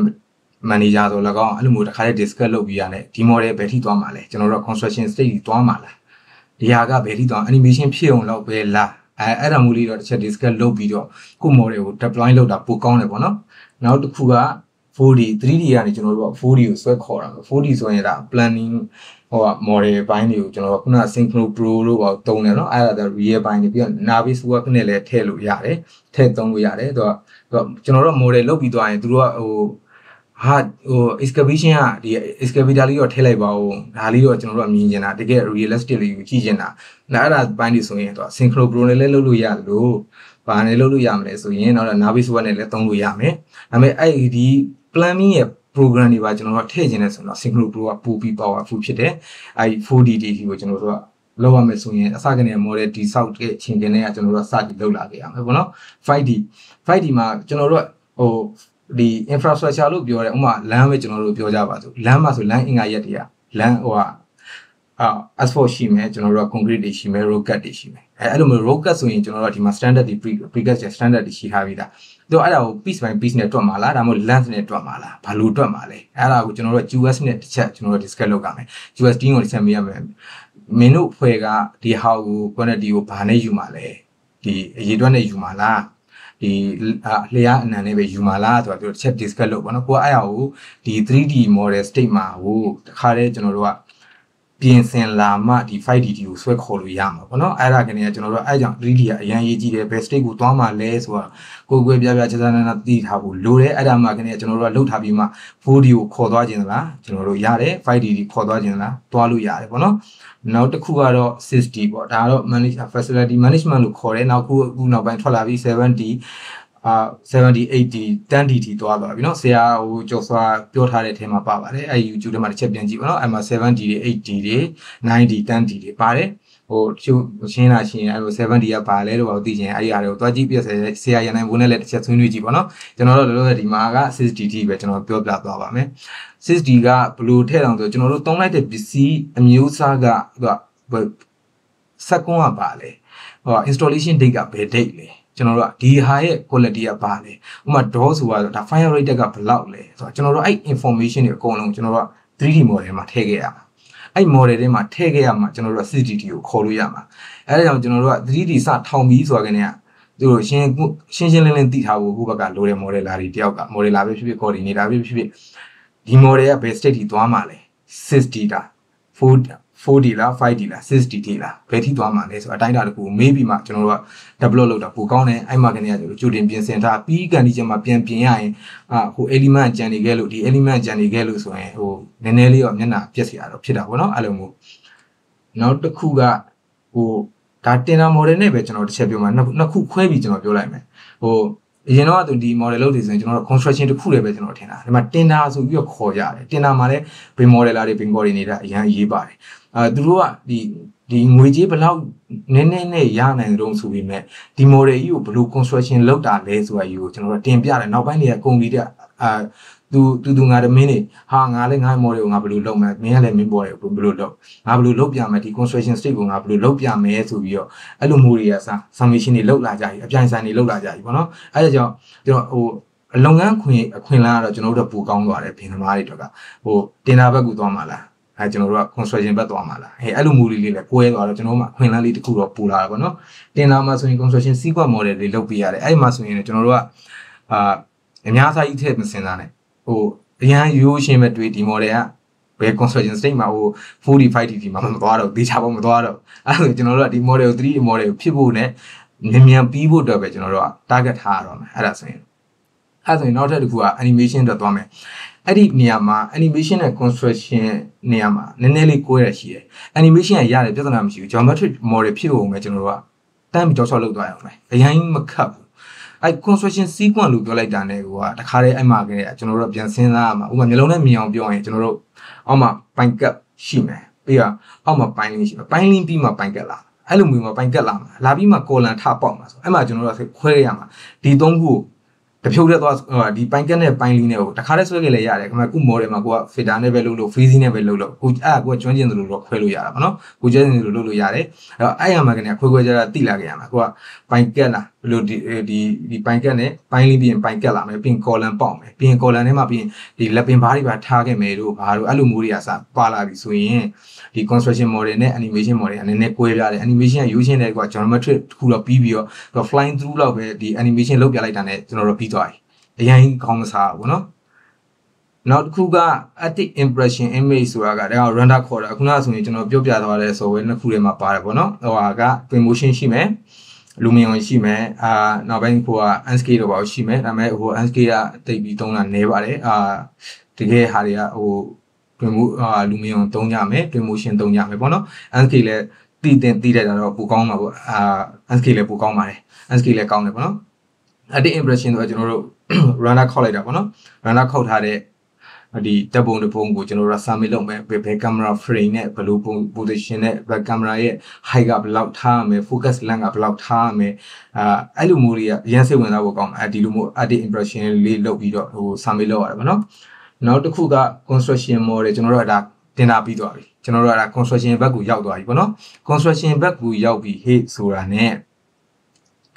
ဘာလို့ရမလို့ဆိုကျွန်တော်တို့ coordination အတွက်သွားရမယ်အဲ့မှာပထမကပြထားတဲ့ 3D 4D 5D 6D information တွေနဲ့ပတ်သက်ပြီးတော့ပဲဆိုကြပါစို့ကျွန်တော်တို့ construction model မှာ coordination တွေကျွန်တော်တို့စလုပ်တယ်ဆိုတော့ 3D ကို LOD 300နဲ့ကျွန်တော်တို့စလုပ်လို့ပြဿနာမရှိသေးဘူးဒီ detail level တွေဘာလဲပြဿနာမရှိသေးဘူးအဲ့မှာ coordination စလုပ်မယ် clash တွေဖြစ်လားဒီ server by service တွေက clash ဖြစ်လားမဖြစ်ဘူးလားဒီ model ကတကယ် ground မှာon site မှာစောက်လို့ရပါမလားဆိုတော့ကျွန်တော်တို့ coordination တွေလုပ်ရတယ်အချင်းချင်း discipline တွေကြားထဲမှာအဲ့လိုမျိုး discuss လုပ်ရတယ်နင်း service ကဘလို့ငါ service ကဘလို့ငါ structure ကဘလို့ပြီးတော့ archi ကလာမယ်အဲ့လိုမျိုးတွေ coordination တွေလုပ်ရတယ်ပေါ့နော်အဲ့ဒါလေးတွေပြီးတော့အဲ့ဒီအစိတ်ပိုင်းတွေပြီးသွားပြီဆိုရင်ကျွန်တော်တို့ documentation ကိုစလုပ်ကြပြီ documentation စလုပ်ပြီဆိုတာကျွန်တော်တို့ short drawing တွေထုတ်မယ် detail drawing တွေထုတ်မယ် fabrication drawing တွေထုတ်ကြမယ်ပြီးရင်ကျွန်တော်တို့ on site မှာဘလို့ fabricate လုပ်ရမလဲဆိုတာမျိုး documentation ကိုကျွန်တော်တို့ကခေါ်တာပေါ့နော်အဲ့ဒါလေးတွေသွားမယ်နောက်တစ်ခုကတော့အကုန်လုံး state ကပြီးသွားပြီ hey ဆိုတာနဲ့အမှကျွန်တော်တို့ aspect model ကြီးကိုစပြီးထောင်ပြီးတော့အမှ submit တွေလုပ်ကြပြီခုနကကျွန်တော်ပြောထားတဲ့ဟိုကျွန်တော်ပြောပြတာရှေ့ကပြောပြသွားတဲ့ agent တွေပေါ့နော်agency တွေagency တွေမှာကျွန်တော် LDA ရှိမယ် UIA တွေရှိမယ်သူအဲ့ဟာတွေနဲ့လုပ်ရတယ်ဆိုရင်ကျွန်တော်တို့သူတို့လည်း model တစ်ခုတင်ရတယ်ပြီးတော့ BCA အတွက်ဆိုပြီးတော့ BCA တက်ဆိုပြီးတော့ model ဟို preparation လုပ်ကြတယ်နှစ်ခုမတူဘူးပေါ့နော်ဟိုအဲ့ဒီကလည်းလာငါစီကိုလည်းလာတင်ရမယ်မင်းသူတို့စီကိုလည်း PC ကိုလည်းတင်ရမယ်ဆိုတော့ model နှစ်ခုခွဲပြီးတောင်းမယ်ကျွန်တော်တို့ဆိုရင်အများနဲ့နှစ်ခုခွဲလုပ်ပြရတယ်ဒါပေမဲ့တအားကွဲပြားလာဆိုတော့အရင်မကွဲပြားဘူးအကုန်လုံးဘင် guide ကဘယ်ရလာအောင်ဆို BCA ရလာတယ် BCA ကပြီးမှ LD တွေကလည်းသူတို့က adopt လုပ်ပြီးတော့file name တွေပြောင်းတာခွဲတာသူစိတ်ကြိုက်လေးတွေလိုက်ပြောင်းတာပေါ့နော် file name တွေပြီးတော့ organization ကိုဘယ်လိုပြောင်းနေတာ coloring တွေကိုငါဒီလိုမြင်နေတာ BCA ကမှရှင်းတယ် BCA ကဒီကသူက standard ဘင် guide ထဲမှာ 2.0 ထဲမှာပြောထားတယ်ဒီ element ဆိုရင်ဒီ element ဒီအယောင်ဒီ service ဆိုရင်ဒီအယောင်နဲ့ထည့်ထားပေးပါအဲ့လိုမျိုးအရန်ကွဲလာတော့မကွဲဘူးတူတယ်ဒါပေမဲ့ဟိုfile name တွေနည်းနည်းလေးကွဲမယ်နည်းနည်း organization တွေနည်းနည်းလေးကွဲပြားတယ်ပေါ့နော်နည်းနည်းလေးခေါ်တွန်းတယ်အဲ့ဒီအဲ့လိုမျိုးလေးတစ်ခုရှိတယ်အဲ့လိုမျိုးနှစ်ခုတင်ပေးရတယ်ပေါ့နော်နောက်တစ်ခုကိုကျွန်တော်တို့ဆက်သွားလိုက်မယ်ပေါ့နော်ဒီမှာတစ်ခုကျွန်တော်ကဘာဖြစ်လို့ဒီ user coordinate system ကိုကျွန်တော်ကပြောပြချင်ရတာလဲဆိုတော့ဥပမာကိုက model စတည်ဆောက်မယ်ဆို 3D ပေါ့နော် 3D စတည်ဆောက်မယ်ဆိုရင်မဖြစ်မနေသိရမှာ XYZ ကိုသိရမယ် model တစ်ခုစတည်ဆောက်မယ်ဆို model ခုတည်ဆောက်မယ်ဆိုရင် 0.0.0 နဲ့သွားတယ် a0y0 z0 z ဆိုတာ elevation ဒီညာဘက် point မှာကျွန်တော်ပြထားတဲ့ northern easing ဆိုတာကဒီ point ရဲ့အခြေခံလို့ပုံစံမျိုးပဲ xyz တွေမှာသွားတယ်ဒါက Revit ထဲကနေယူထားတာဒီကောင်ကတော့ AutoCAD ကနေယူထားတာပေါ့နော်ဒီကောင်ကတော့ဒါသူ့ရဲ့ကျုပ်ပုံစံပေါ့ front right အဲ့ဒါပြတဲ့ဟာလေးကိုကျွန်တော်ထည့်ထားတာပါအဲ့ဒါလေးတွေအခြေခံလေးတွေသိရဆိုရင် model creation လုပ်တဲ့အခါမှာအရန်ကောင်းတယ်အရန်ဟိုမြန်တယ်ငါဘယ် down နေဘလို့ငါဘယ်ဟာနေယူပြီးတော့ငါစဆွဲရင်ပူမြန်မလဲပူလုံမလဲဆိုတာလေး idea လေးတွေထွက်နေရင်တော့ပူကောင်းတာပေါ့နော်နောက်တစ်ခုကကျွန်တော်တို့ bin လို့ပြောလိုက်ပြီဆိုတာနဲ့ share coordinate ကမဖြစ်မနေကိုအရန်အရေးပါတယ်ဒီနိုင်ငံမှာဒီစာလုံးမှာပေါ့နော်ဟို bin submission တွေမှာ e-submission တွေမှာပြောထားတယ် bin model က survey SVY21 ဆိုတဲ့ survey 21နဲ့ ဖြစ်ကိုဖြစ်ကြမယ်ပေါ့နော်အဲ့လိုမျိုးတွေတောင်းတယ်အဲ့ကြောင့်ကျွန်တော်တို့က share coordinate မဖြစ်မနေလောက်ကိုလောက်ရတယ် infrastructure မှာ share coordinate ကမဖြစ်မနေအရန်အရေးပါတယ်ခဏလည်း error တက်ပါတယ်ခဏလည်းပြဿနာတက်ပါတယ်မကြလည်းကျွန်တော်လည်းခဏဖြေရှင်းရပါတယ်စင်တူရိုးမှဖြစ်ပေမဲ့နည်းနည်းလေးကွဲပြီးတော့အဲ့လိုမျိုးကပောက်ကမလေးတွေဖြစ်တတ်တယ်ဒါပေမဲ့ဒီနေရာမှာ face လောက်ရတာလေးကပျော်စရာကောင်းတယ်AutoCAD ကမရရင် Saber 3D ပြေးလိုက်တယ် Saber 3D ကမရရင် Revit ကိုပြန်ပြေးတယ်အဲ့ဒီနှစ်ခုက Revit ကနေမရရင်တော့ visualization မှာတစ်ချက်ပြန်စစ်ကြည့်တယ်ဒီကောင်ကတကယ် wall coordinate system မှန်ရဲ့လား wall coordinate system ဆိုတာဒီ0.0 နဲ့ longitude latitude ကနေမှာကျွန်တော်တို့ကဒီ unit တစ်ခုကိုပြောင်းပြီးတော့ 0.0 နဲ့ကျွန်တော်တို့ကဒီ metric unit ဘက်ကနေတွားပြီးတော့ကျွန်တော်တို့ကဒီ model တစ်ခုကိုတိစောက်လိုက်တာပေါ့ဒီ BIM model ထဲမှာတိစောက်ထားတာဒါပေမဲ့တကယ်မြေပြင်မှာအဲ့အယူကိုဒီ share coordinate မဖြစ်ခဲ့ဘူးဆိုရင်ကျွန်တော်တို့ကမလုပ်ထားခဲ့ဘူးဆိုရင်အဲ့ဒီဟာကတခြား software တစ်ခုကိုခေါ်သွားကြည့်တခြား model တစ်ခုနဲ့ link လိုက်ကြည့်ခု model ကြီးကတခြားစီတွေကမောက်ကမတွေဖြစ်ပြောင်းပြန်နေဖြစ်ဟိုဘက်ကိုရောက်ဒီဘက်ကိုရောက်လိုက်ရွှေ့အလုပ်တွေရှုပ်တယ်ကိုယ့်ဘက်ကအဲ့ကြောင့်သူတို့က submission တောင်းခင်တွေက survey 21 တိုင်းလိုက်ကမ share coordinate နဲ့ကျွန်တော်တို့ submit လုပ်ကြပါမယ်ဆိုတော့ပြောထားတယ်အဲ့ဒါမျိုးကျွန်တော်တို့အရန်စကားပြောတယ်ဒီဘက်တောင်းမှာ x1z00 လေးကျွန်တော်တခါပြောထားသလိုမျိုး visual software ထဲမှာခေါ်သွားကြည့် visual software မှာလည်းအလုပ်လုပ်တာက 0.0 နဲ့ပဲသွားတယ် x1z နဲ့ပဲအခြေခံပြီးသွားတယ်ဒီ BIM software တွေတော်တော်များများကအဲ့ဒါကြောင့်ကိုကဒီမှာမလုပ်ထားခဲ့ရင် visual software ထဲမှာသွားရင်အောက်ပြုတ်ကြတာမျိုးရှိတယ်အပေါ်ကြီးမြင့်နေတာမျိုးတွေရှိတတ်တယ်သူကတော့ 0.0 နဲ့ထက်တွက်ပြီးတော့ဒီ model ကဘယ်ကနေလာတာလဲအဲ့လိုမျိုးတွက်လိုက်တာပေါ့နော်သူကအဲ့ထက်မှာ visual ထဲမှာသွားပြီးတော့ကျွန်တော်ကြည့်ရတယ်ပေါ့နော်ဒီကအဲ့လိုမျိုး project သူကဘာလို့အဲ့ဒါအရင်အရေးပါအောင်ဆိုတော့သူက GIS လေးကိုထည့်ပလိုက်တာ GIS ဆိုတာ Geographic Information System လို့ပြောတာကျွန်တော် PUB လို့ဆိုပါတော့ကျွန်တော် PUB model agent အောင်မလုပ်တယ်ဆိုအရန် sensitive ဖြစ်တယ်ဒီ drain တွေကဘယ်လောက် level impact level မှာထားတာလဲဒီ model ကဘယ်ဒီမှာ parabolic wall ရဲ့ coordinate point ကဘယ်နားမှာလဲ northern union ကဘယ်နားမှာလဲအရန် sensitive ဖြစ်တယ်အရန်တစ်ချက်စကားပြောရတယ်နည်းနည်းလေးရွေ့ရတာမှသူကတိတ်လက်မခံနိုင်ဘူးသူတခါတည်းsurvey register survey စီကလာတဲ့ဟာကိုကျွန်တော်တို့ဘက်ကတေချာအောင်လုပ်ပေးရတယ် submission လုပ်တဲ့နေရာမှာ queue site လုပ်ပေးရတယ် model ကိုအဲ့လိုမျိုးလေးလုပ်တတ်တယ်သူကဘာလို့ဆိုတော့ GIS system တွေကိုဆွဲထည့်ပလိုက်တာဒီ GIS ကိုသိကြရင်တော့နေအောင်ကျွန်တော်တို့တငယ်ချင်းတယောက်စာပေးရတယောက်ပြောဘူးတယ်ပတ်စံပေးရတယ်ကိုယ့်ကိုလေးလာချင်းတော့ပတ်စံပေးကျွန်တော်တို့ပတ်စံပေးပြီးတော့မလေးလာဘူးအဲ့လောက်ဆိုရပြီသူ့ software တွေကျွန်တော်ကြည့်ရအဲ့လောက်ဆိုကျွန်တော်သဘောပေါက်တာနဲ့တော်ပြီးမလေးလာဘူးဆိုကျွန်တော်ရက်လိုက်တာပေါ့နော်ဘူးသူရလောက်ပါပဲကျွန်တော်လည်းအဲ့တော့အများကြီးတော့ဒါကြီးကမလိုက်လေးလာတော့ဒါစာပေးရအတွက်တည်းပဲကျွန်တော်တို့တက်ကတော့စာပေးကအရန်အေးပါတယ်ကျွန်တော်တို့ infrastructure မှာလုပ်တဲ့လူတွေကစာပေးမှာမဖြစ်မနေစာပေးကိုမေ့ထားလို့မရဘူးနော်နောက်တစ်ခုကကျွန်တော်တို့စာလုံးမှာလုပ်ပြီးဟေ့ဆိုရင်ဒီ Singapore height data ကမဖြစ်မနေတည်ထားတယ်ပြောင်းသွားပါပြီ0 meter ဆိုပြီးတော့ပြောင်းပလိုက်တယ်ဒီနေရာမှာကျွန်တော်ပုံလေးနဲ့ပြောပြချင်တာကခုနကျွန်တော်ပြောသွားတယ်ရှေ့ကပြောသွားလို့ survey 21နဲ့ဖြစ်ကမယ် survey တင်ရမယ်ဆိုဟုတ်တယ်ကျွန်တော်တို့ကဒီမှာဒီ drawing ကိုကျွန်တော်တို့ဆက်လုပ်လာတဲ့နေရာ survey 21နဲ့ကျွန်တော်တို့က wall coordinate system နဲ့ကျွန်တော်တို့ assign လုပ်လိုက်ရတော့မယ်ဒီကောင်လောက်လိုက်ပြီးမှဒီနေရာမှာနှစ်ခုကွဲနေတာပေါ့နော်ဒီပုံလေးတွေနှစ်ခုကွဲနေတာလေးရှိတယ်ဒီပုံပထမပုံမှာကြည့်လိုက် 4.5 လို့ပြောထားတယ်ဒုတိယပုံက 107.366 လို့ပြောထားတယ်အဲ့မှာ100ပါလာတယ်ဒီဒုတိယပုံက100ကိုထည့်ပြောမတော့ဘူးတတိယပုံမှာကကြတော့သူက100ပါထည့်ပေါင်းထားတယ်အဲ့ညမှာနည်းနည်း argue ဖြစ်တာတွေပါတယ်ကျွန်တော်တို့ model စဆွဲမယ်ဆိုရင်ဒီ level level data မဟုတ်နော်review ထဲမှာ create လုပ်ရမှာဆိုရင်ကျွန်တော်0နဲ့စရမှာလား100နဲ့စရမှာလားအဲ့လိုပြောကြနည်းနည်း argue လေးတစ်ချက်ဖြစ်တာရှိတယ်ဟာကျွန်တော်တို့100နဲ့စမယ်ကျွန်တော်0နဲ့စမယ်ရတယ်ကြက်တာနဲ့စပြဿနာမရှိဘူးနောက်ဆုံးကိုကဒီ level က 4.5 ဆိုရင်ကိုက100နဲ့မစခဲ့ဘူး0နဲ့စခဲ့တယ်ဆိုရင် 4.5 ပဲ4.5 meter ပေါ့နော်4.5 meter ထည့်ပြီးတော့ဒီ topo level တွေထည့်မယ်ဟိုမှာကိုက100နဲ့စခဲ့တယ်ဆိုရင် 7.284 ဒီ level တွေထည့်မယ်ပေါ့နော်အဲ့လိုမျိုးဒီကိုကတော့ကိုထည့်လိုက်တဲ့ဟာပုံမှာမူတည်ပြီးတော့ထည့်ပေါ့ဒါထဲမှာ100တခါတည်းမပြတ်ဘူးကို model မှာ100လည်းပြလဲပြောတာမရှိဘူးယူပြလို့ရတယ်ဒါပေမဲ့ summation proper summation လုပ်အောင်မယ်ဆိုတော့100လုံးဝမထည့်နဲ့0 level နဲ့စဆွဲအဲ့ဒါတခုတော့ကျွန်တော်တစ်ချက်message ပေးနေတာပေါ့နော်ဒီမှာservice 21ကို control point coordinate system လို့ခေါ်တယ်ပေါ့နော်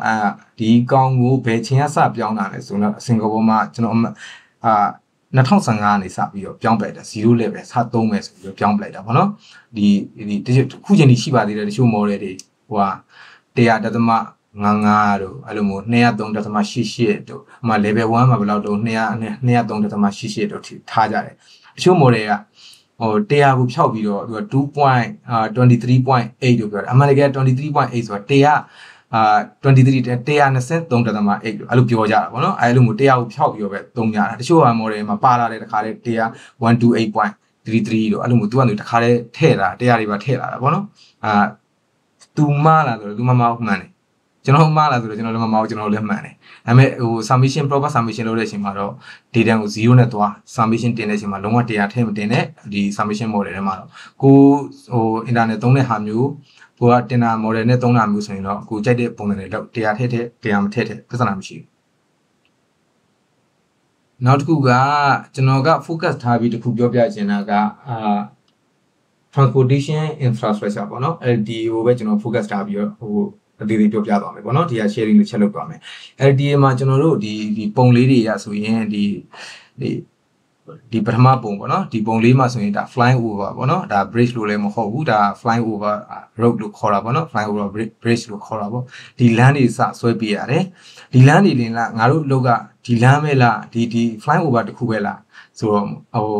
model စဆွဲမယ်ဆိုရင်မဟုတ်ဘူးဗျကျွန်တော်တို့ကအကုန်ဆွဲပေးရတာဗျ LDA အောက်လုပ်ရပြီဆိုရင်တော့ကျွန်တော်တို့နည်းနည်းလေးအဲ့ဒါတော့ပြထုတ်တယ်ကိုကအချိန်လေးတော့ယူပြီးတော့နည်းနည်းကိုယ့်ရဲ့ဟို skill ကိုနည်းနည်းလေးတော့ speed လုပ်ပေးရတယ်နည်းနည်းလေးမြန်အောင်ဆွဲပေးရမယ်ဒါလေးတွေတော့လည်းလောက်ရတယ်ကိုတော်ထဲမလုံနိုင်ဘူးဆိုရင် model အနည်းဆုံး3လောက်တော့ဟိုကုမ္ပဏီမှာအခြေခံရှိတယ်ဟိုကျွန်တော်ကြားတယ်ကျွန်တော်အတီးတယောက်ကုမ္ပဏီရဲ့ဆိုရင်ဒီလိုမျိုးကျွန်တော်တို့လူတော်များများလုပ်တဲ့ဟာတွေရှိတယ်အနည်းဆုံး3ယောက်ရှိရတယ်သူကအဲ့လိုမျိုးကျွန်တော်တို့လုပ်ရတယ်အဲ့လိုမျိုးအများဆုံးလုပ်ရတယ်ပြီးတော့ဒီဘက်ညာဘက်တောင်းကကျွန်တော်ပြောချင်တဲ့ point ကဘာ point လဲဆိုတော့သူက visibility ကျွန်တော် review ကနေယူထားတယ် infrastructure ပါလာပြီဒါပေမဲ့သူက infrastructure လို့ကျွန်တော်ပြောလိုက်ချိန်မှာကျွန်တော်တို့ပထမဟိုကျွန်တော်ရှင်းပြတဲ့နေရာမှာရှေ့ရရှင်းပြတဲ့နေရာမှာ infrastructure အကုန်လုံးလို့ကျွန်တော်တို့ကပြောပေးမယ်ဒါပေမဲ့ review မှာသူကရှင်းတဲ့တခုလေးပဲပြောသွားတယ်တရားရဲ့ abandonment ရဲ့ဂါရာတွေရဲ့ဒါပဲဟိုသူက infrastructure လို့ပြောတယ်အဲ့2019မမောက်ဆိုရင်ကျွန်တော်2019 version ထဲမှာပါတယ် road ဆိုပြီးပါတယ်အဲ့ကောင် archive တိုင်းရဲ့အောက်မှာပါတယ်road တွေပါမယ် road ပါလာပြီးတော့သူ့မှာဟိုတက်ဆွဲပေးရတဲ့ ribbon ဆိုတာတခုမရှိဘူးသူက plugin တွေနဲ့ဆွဲပြီးတော့လောက်ရတဲ့ဟာမျိုးရှိတယ်အဲ့ဒါကိုဒါကတော့တက်ဟို knowledge ပေးတာပါဟို sharing တစ်ချက်လုပ်တာပေါ့နော်ဒါ infrastructure တွေပါလာပြီးဒါဆိုတော့ plugin တွေနဲ့ကျွန်တော်တို့ယူသုံးပြီးမှလောက်ရတဲ့ဟာတွေပါဒီတိုင်းမှာကျွန်တော်တို့ရိုး archi နဲ့ structure နဲ့အဲ့ကမူတည်ပြီးတော့ ribbon မှာမူတည်ပြီးတော့ကျွန်တော်တို့ဒီပုံတွေအကုန်လုံးဆွဲပြီးတော့ information project requirement မူတည်ပြီးတော့ကျွန်တော် information တွေထည့်မယ်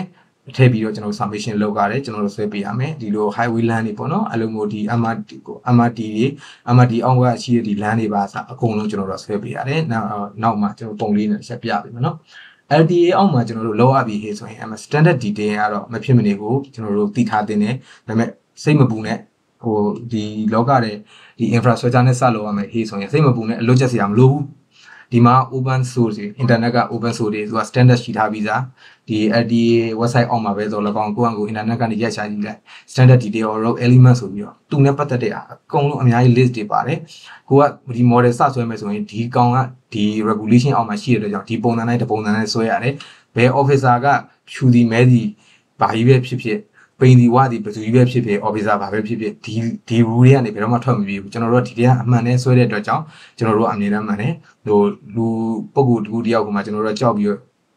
တွန့်တက်ပြီးတော့ဆွဲပေးတယ်မလို့ဘူးသူတို့က standard နဲ့လာတဲ့အတွက်ကြောင့်ဒီ standard တော့ကိုယ့်ဘက်ကတော့မှန်အောင်တော့ဆွဲပေးအဲ့လိုမျိုးပေါ့နော်ဒါဒီသိထားတင်တယ်နောက်တစ်ခုကဒီ standard element နဲ့ပတ်သက်ပြီးတော့ဒီနေရာမှာကျွန်တော်တစ်ချက် sharing လုပ်ချင်တာကဘယ်ဘက်ပိုင်းမှာဒီ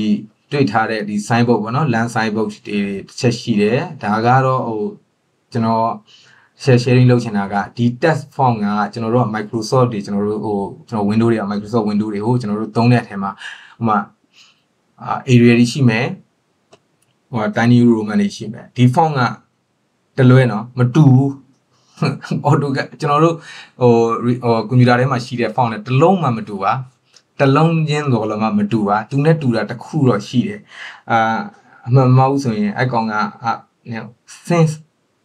bus လားမသိဘူးဒါပေမဲ့ကျွန်တော်စောက်ထဲမှာကျွန်တော်ရုံးကြံနေခဲ့လို့အဲ့ထဲမှာအဲ့ကောင်တူတယ်ဒါပေမဲ့တချို့နေရာတွေကကွဲတယ် view euro နေရာမှာအရန်ကွဲတယ် w နေရာမှာအရန်ကွဲတယ်မတူဘူး तू ကအဲ့ font ရဲ့နာမည်ကဘာလဲဆိုတော့ तू ကတီးတန့်ကို तू က design ထုတ်ပြီးတော့ adopt လုပ်ထားတာ LT ကအဲ့ဒါက LT romance font ဆိုပြီးခေါ်တယ်အဲ့ဒီနေရာမှာကျွန်တော်ကနောက်တစ်ခု sharing တစ်ခုပေးချင်တာကဘာလဲဆိုတော့ Revit က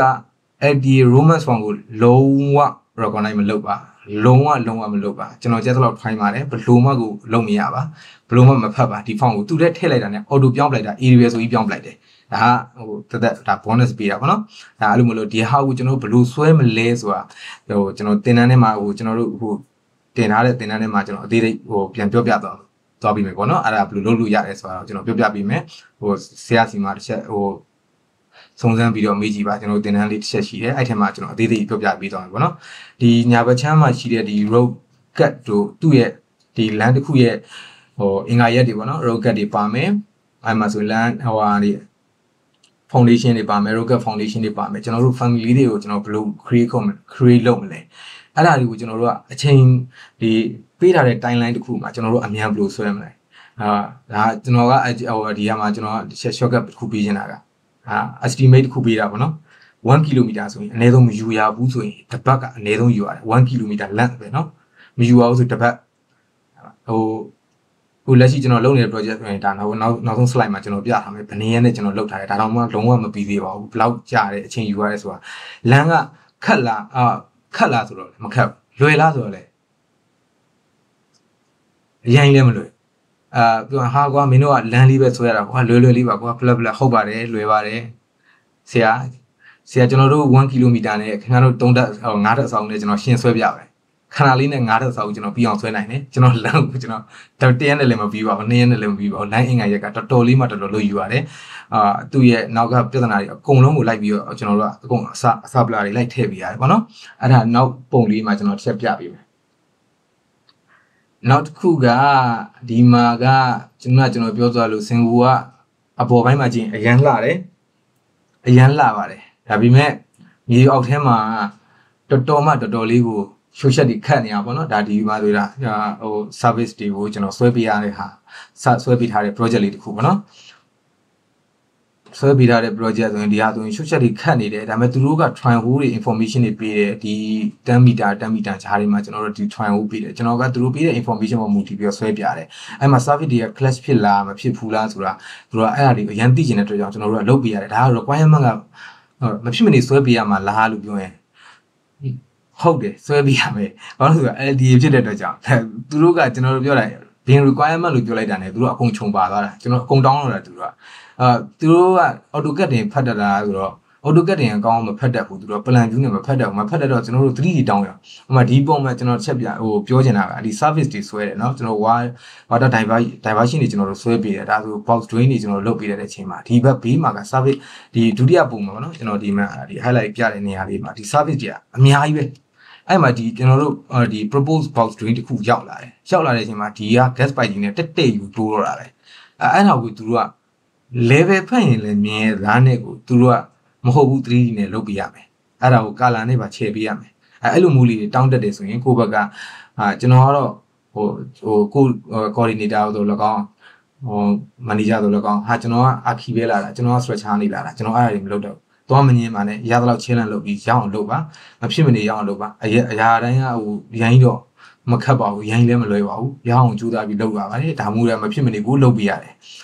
infrastructure မှာဒါကြုံတွေ့ရမယ့်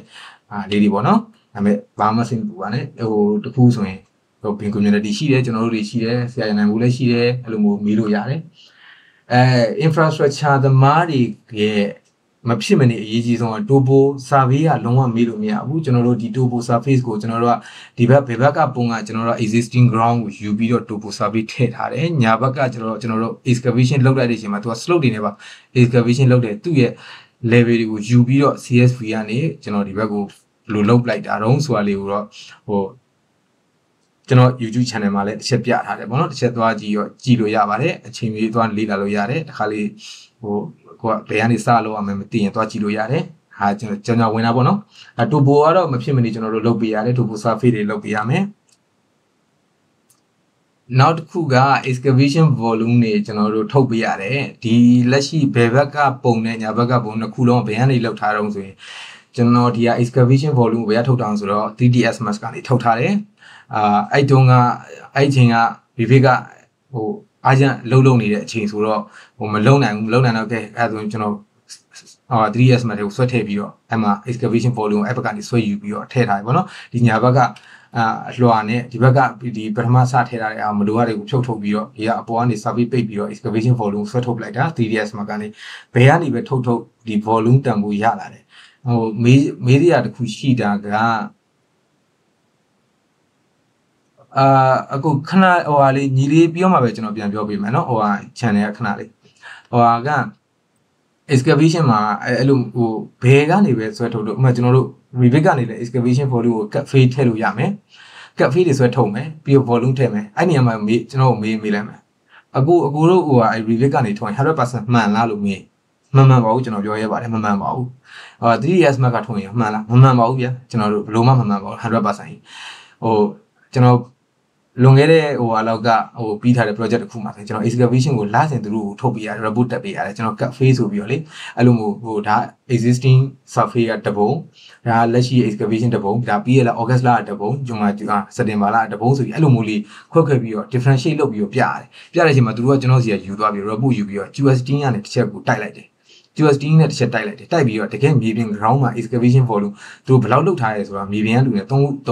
င်တိုက်လိုက်တယ်အဲ့မှာဘယ်သူကအများဆုံးလူပဲတင်တယ်။ဘာလို့ဆိုတော့သူတို့ကပတ်သက်လူချင်တာ။ဟိုအနေဆုံးလူပဲအနည်းဆုံးလူဘယ်သူမှယူမတင်ဘူး။အဲကြောင့်အဲ့ volume ကိုဘယ်ကနေယူတင်တာတော့လူမြင်ခါလေးကျတော့ site ထဲသမားတွေကပူသိတယ်။များတဲ့ volume ကိုယူပြီးတော့ပဲတင်တယ်။တခါလေး site ထဲကလုံနေတဲ့လူကနဲပြီးတော့ကျွန်တော် review ကများနေအဲ့များတဲ့တွေကနေယူပြီးလုပ်တယ်။နောက်ပိုင်းကျမှသူတို့ adjust လုပ်ပြီးတော့ final excavation ဘယ်လောက်ထွက်သွားတယ်ဆိုတာ adjust ပြန်လုပ်တာပေါ့နော်။နောက်ပိုင်းကအဲ့လိုမျိုးလုပ်တာ။ဒီကတော့ကျွန်တော်ကပြောချင်တာဒီ review ကို review ကနေထုတ်လို့ရတယ်လို့ရှား model ထုတ်လို့ရတယ်။ land နဲ့ပတ်သက်ပြီးတော့ excavation volume ထုတ်မယ်ဆိုရင် civil 3D ကလုံးဝ 100% အကောင်းဆုံးပဲအမှန်ဆုံးပါပဲ civil 3D ကเนาะအဲ့ဒါလေးကျွန်တော် sharing တစ်ချက်ပေးတာပါ။ဘာလို့ तू က change by change သွားတယ် profile နဲ့သွားတယ်level တွေနဲ့ तू ကတခါလေးတွက်ထားပြီးသားဒီ survey ကနေတွက်တယ်ဆိုရင် quality သူစီကနေပဲယူရင်လုံးဝ 100% မှန်တယ် civil 3D ကတော့ powerful ဖြစ်တယ်land တော့ပြောတာဒီလိုမျိုးနေရာမျိုးဆိုရင်တော့ change ကိုမှောင်တာထည့်မှအဆင်ပြေမယ် 3D ထဲမှာတခါလေး value တွေကိုတခါလေးအမှန်ထည့်ပြီးမှတွက်ရင်တော့ civil 3D ရယူရင်တော့မှန်တယ်เนาะအဲ့ဒါလေးချက်ပြောမယ်နောက်တစ်ခုက construction sequence ကိုကျွန်တော်ပြောတဲ့အချိန်မှာခုနကပြောတယ်ကျွန်တော် model ကဘယ်ကိုသွားမှာလဲကျွန်တော်တို့ construction sequence တော့ပဲသွားမှာလားအဲ့လိုမေးတယ်ဆိုရင်ကျွန်တော်တို့ construction sequence တွေလုပ်ပြရတယ် model တွေဆိုလို့ရခုနကကျွန်တော်ပြောလို့ပိုင်းကတ်နဲ့ပိုင်းလင်းတွေကိုပဲတဆင်းပြီးတဆင်းသွားမှာလားပြီးရင်သူက reverse တွေပါကြည့်နေတာလားဆိုတော့လေးပဲကျွန်တော်တို့ကပေါ်မူတည်ပြီးတော့ကျွန်တော်တို့ construction sequence လုပ်ပြရတယ်ဒီဟာကတော့ကျွန်တော်တို့ Lumion နဲ့လုပ်ထားတဲ့ဟာပေါ့နော် Lumion ကနေစပြီးတော့အဲ့လို sequence တွေလုပ်ထားတဲ့ model ပေါ့နော်နောက်တစ်ခုကဒီဟာကဒီ UIA ရဲ့အောက်ကပေါ့နော်ဒီဟာက tunnel လို့ခေါ်တယ်သူက jacking နဲ့လုပ်တာ jacking နဲ့လုပ်တာသူကဟိုဒီဘယ်ဘက်ချမ်းက jacking ဟိုဘက်ကညာဘက်ချမ်းကကျတော့ receiver လို့ခေါ်တာ jacking နဲ့ receiver နဲ့နှစ်ခုအဲ့လိုမှာကျွန်တော် construction sequence ကိုကျွန်တော်တို့လုပ်ပြရတယ်ဘယ် frame ပြီးရင်ဘယ် frame install လုပ်မှာလဲတခါတည်းသွားလို့ပြိုကြမှာဘာလို့အလေကောင်ကြီးက land တဲ့ line ဖြစ်နေတဲ့ကြောင့်အဲ့ line ကိုကျွန်တော်တို့ jacking ထိုးမှာထိုးရင်းနဲ့တခါတည်း concrete ဘယ်လိုထည့်လောင်းသွားမလဲဘယ်လို frame ကိုတခါတည်းထည့်သွားမလဲဆိုတာ step by step ကိုကျွန်တော်တို့ step by step ကိုကျွန်တော်တို့တခါတည်းပြသွားတယ်ဒီမှာကျွန်တော်တစ်ချက်ပြောပြချင်တာကကျွန်တော်တို့ဟိုအလောက်ကဒီဟာလေးပဲလောက်ကြတာဒါပေမဲ့ခုအနောက်ကအဆောက်အဦတွေတရားကြီးတွေမဆိုင်ဘူးနော်လို့ဟိုကျွန်တော်တို့ဘက်ကသွားတော့ညင်းလို့မရဘူးတခါလေးကျတော့သူတို့ကဟိုအများနဲ့သူတို့သုံးလုံးလေးဖြစ်ရ realistic ဖြစ်ရမယ်ကျွန်တော်တို့ model ကိုတကယ်ဒီမြေပြင် ground ကြီးမှာကျွန်တော်တို့ဖြတ်ချလိုက်ပြီဆိုဒီဟာဟိုမြေပြင်မှာသူကြည့်လိုက်တဲ့ camera frame ကြည့်လိုက်ကြဟုတ်နောက်မှာယထာလိုင်းကြီးပါတယ်လေကွာဟိုနောက်မှာအဆောက်အဦကြီးပါနေတယ်လေကွာလေကားကြီးတွေဟိုတရားဟိုလက်ရိုင်းတွေကိုဖြတ်ထားတယ်လေကွာလို့အဲ့လိုပြောရင်ကျွန်တော်တို့အဲ့ဒါတွေကိုပြရတယ်ပေးရတယ်ဆွဲပေးရတယ်အဲ့ဒါမှ model ကိုအပြည့်အစုံဆွဲပြီးမှကျွန်တော်တို့ကဒီ construction state ကိုပြန်သွားတယ်အဲ့မှာလိုတဲ့ဟာလေးထည့်မယ်မလိုတဲ့ဟာမထည့်ဘူးအဲ့လိုမျိုးတွေသွားရတယ်ပေါ့နော်ဒါတော့ဟို idea ရှိသလောက်ကုန်ပြီးလုပ်သွားပေါ့နော်ဒီမှာကျွန်တော်ဟိုနောက်တစ်ဆင့်ပြောချင်တာ artist impression ဆိုတာကကျွန်တော်တို့လုံးလုံးပြီးသွားတဲ့ final state ကိုရောက်သွားတဲ့ဟာမျိုးဆိုရင်ကျွန်တော်တို့ render ပြီးတော့တင်ပေးရမယ်ဒီဟာဘယ်ကနေယူထားတုံးဆိုရင်ဒါဘယ်ကနေပြီးထားတုံးဆိုရင်ဟိုကနေပြီးထားတယ် twin motion ကနေယူထားတယ်ပေါ့နော်ဒါဘယ်ဘက်ကတော့ overall ထိကနေယူထားတယ်ဒါကဟိုလက်ရှိကျွန်တော်တို့ဟိုလက်ရှိလုပ်နေကြတဲ့တန်ခါ project အသစ်ကတကယ် real ground မှာဒီတိုင်းလာဒီတပုံတိုင်းမဲ့သူတို့ပြီးမှာ archi design เนี่ยဒီလိုမျိုးဒီနေရာမှာကျွန်တော်တစ်ချက်ပြောပြချင်တာကဒီကားလေးကတကယ်ရောရှိလားလို့မျိုးစင်ကူမှာဒီကားမျိုးလေးရှိပါတယ်ဒါပေမဲ့ကျွန်တော်တို့အဲ့မိုးတွေကိုဘယ်ကနေရနိုင်လို့ဆိုရင်ဘယ်နေရာမှမရနိုင်ပါဘူးကျွန်တော်တို့ဆွဲရပါတယ်ကျွန်တော်မဆွဲပါဘူးဒါကျွန်တော်မန်နေဂျာဆွဲပြတာဆွဲပေးတာကျွန်တော်အရင်အဲ့လောက်ကြီးတော့မနိုင်သေးဘူးကျွန်တော်လည်းဖြည်းဖြည်းတော့လုတ်နေစေလေးလာစေလုတ်ဖို့လေးလာနေစေပေါ့နော်အဲ့ဒါမူလေးလောက်ရတာဝါနာပါတယ်အဲ့လိုမျိုးဆိုရင်ဒါ Saber 3D ကနေကျွန်တော်တို့လုတ်ပြီးတော့ယူထည့်ထားတာsketch ထဲမှာလည်းမရှိဘူးအဲ့လိုမျိုးယူထည့်ပြီးတော့မှဟိုဖြန့်ညက်ကတ်တွေပြင်တဲ့ဟာမျိုးဆိုရင် Saber 3D 3DS map ပေါ့နော်အဲ့ဒါလေးနဲ့ယူထည့်ပြီးတော့လုပ်ရတယ်ပေါ့နော်အဲ့ဒါလေးအရင်သုံးဝင်တယ်အဲ့ဒါကိုကျွန်တော်ပြောချင်တာ non parametric model လို့ခေါ်တာအဲ့မှာကျွန်တော်တို့က information မှမလို့ကျွန်တော်တို့ကဒါ show off လုပ်တဲ့ပုံစံမျိုးပဲဒီနေရာမှာဒီလိုကားသွားမယ်ဘယ်လိုဟာသွားမယ်ဒီလိုကားတကယ်ရောရှိရလားတကယ် real ကောင်းမှရှိရလားရှိတယ်လေဆိုရင်ကျွန်တော်ဒီလိုပုံလေးဆွဲပြီးတော့အသေးသေးလေးဆွဲပြပြီးတော့ animation မှာနည်းနည်း impress ဖြစ်အောင်ပေါ့နော်အဲ့လိုမျိုးလေးလုပ်ပြရတာကျွန်တော် artist inspiration လို့ခေါ်ပြီးတော့ဒီပုံလေးတွေကိုစာမေးလုပ်ပြရတယ်ပေါ့နော်နောက်တစ်ပုံကတော့ဒါကျွန်တော်တို့လက်ရှိလုပ်နေတဲ့ project တစ်ခုထဲမှာပါတာလေဒီဟာလေးဆိုရင်ကျွန်တော်တို့ဟိုလောက်တာတော့လမ်းပဲဟာကျွန်တော်တို့ကလမ်းပဲဆွဲရမှာလမ်းဆွဲလိုက်ရင်နောက်ကကြီးအခုံမြင့်ဖြစ်သွားရင်ဒီပုံကြီးကဘယ်တော့မှလှမှာမဟုတ်ဘူးเนาะအဲ့တော့ဒီနားမှာကျန်လမ်း marking တွေဟိုအနီရောင်လေးတွေဒီ lane marking တွေကိုကျွန်တော်တို့ကဆွဲပေးရမယ်ဟိုမြန်အောင်ဒီ project ဆိုရင် 1.7 km ပြည့်အောင်ဝေးတယ်တော်တော်ဝေးတယ်ဒီဘက်ချမ်းဆိုရင်ဟိုလောက်ရှိတယ်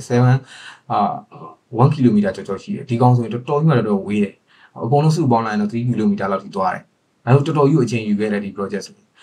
ဒီနောက်ကအဝါရောင်နဲ့ဆိုရင်ဟို POV လို့ခေါ်တယ် existing POV ကျွန်တော်တို့ဓာတ်ပုံရဲ့ဒီ artist impression ရိုက်လိုက်တယ်ဆိုတာ ਨੇ ဒီ existing environment မှာပါတဲ့ဟာတွေပါကျွန်တော်ဆွဲထည့်ပေးရတယ်ဒါ LD ရဲ့ဟိုနည်းနည်းလေးကညော့ပြီးတော့တောင်းတဲ့ requirement ပေါ့နော်ဒါကတော့ဟိုဒါသူတို့ပြောလိုက်တဲ့ဟာလည်းမပါတယ် bin requirement လို့ပြောလိုက်တာ ਨੇ တွားပြီးကျွန်တော်တို့အဲ့ LD မှာကျွန်တော်တို့ပါနှက်ကမှာကဟို Google App မှာပြေးကြည့်လိုက်ဘာရှိတော့ရှိတဲ့ဟာဆွဲထည့်ပေးလိုက်တိတ်ကြိုက်အဲ့ဒါဆိုမေးခွန်းတစ်ချက်မမေးဘူးပြီးရတယ်ကို submission က approve ပဲမထည့်ခဲ့ဘူးဟေ့ဆိုတော့ဟာမင်းဟာကြီးကဘလို့မင်းဘလို့ကြီးရှိလို့အဲ့ကြီးကမပါလာလို့ဘာလို့ဖြစ်လို့ဆိုပြီးတော့ဒီအပင်လေးတွေရှိတဲ့တာစားဟိုလေစင်တူရိုးမဖြစ်နိုင်အောင်ကျွန်တော်တို့ထည့်ပေးရတယ်တခါလေတကယ် real ဟိုစင်ကူမှာရှိနေတဲ့အပင်တွေကဒါလူမျိုးထဲမှာရှိနေတဲ့အပင်တွေမတူဘူးဒါပေမဲ့ဟိုတူနီးကိုလိုက်ရှာရတာပေါ့ခုဘက်ကတော့ဟိုနည်းနည်းလေးတော့ခေါ်အချိန်နေနဲ့ယူရတယ်ပေါ့နော်အဲ့ဒါလေးအပင်လေးလိုက်ထဲတာမျိုးလေးလိမ်မကင်းကတော့ဒီ drawing မှာထွက်လာပြီးသားဒီ design ကဒီ design ထည့်ရမှာဆိုဒီ design ပဲကျွန်တော်တို့ထည့်ပေးရတာဟိုကျွန်တော်တို့သွားပြီးတော့တွန်းလို့မရဘူးဟို1 မီတာလောက်လေးခွာလို့လည်းမရဘူးကွက်တီတွေထည့်ပေးရတာပေါ့နော်အဲ့ဒါကြောင့်ကျွန်တော်တို့ AutoCAD ကိုလည်းမေးလို့မရဘူးဆိုတာအဲ့ဒါကိုပြောတာပေါ့နော်အဲ့တော့နောက်တစ်ခုတက်မယ်